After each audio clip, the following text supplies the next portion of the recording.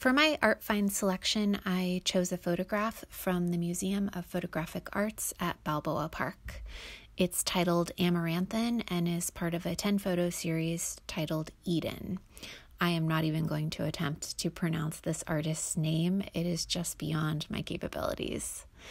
Each photograph in this series features a different adolescent young female and a floral theme.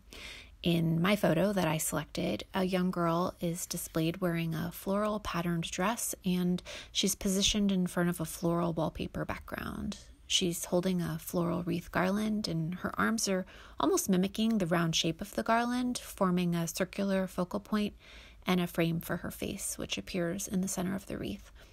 The emphasis of this round garland and the model's arms works to create implied motion, which also draws your eye to the center of the wreath.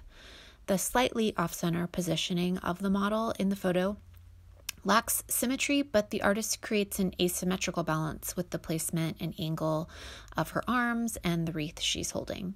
The interesting pattern of the multiple floral themes creates an interesting depth and gives the illusion that the model is entangled and almost suspended in these flowers.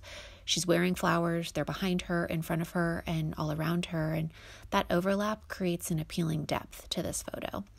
The complementary color scheme of reds, pinks, and greens displays a striking contrast of color, which helps to amplify the intensity of color and saturation of the flowers and the leaves.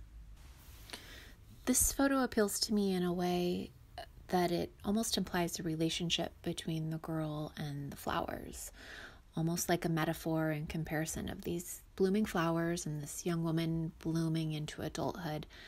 I'm also really drawn to the colors and the eyes of the model peering out of that garland. They're just really intriguing and they make you want to know more about this girl.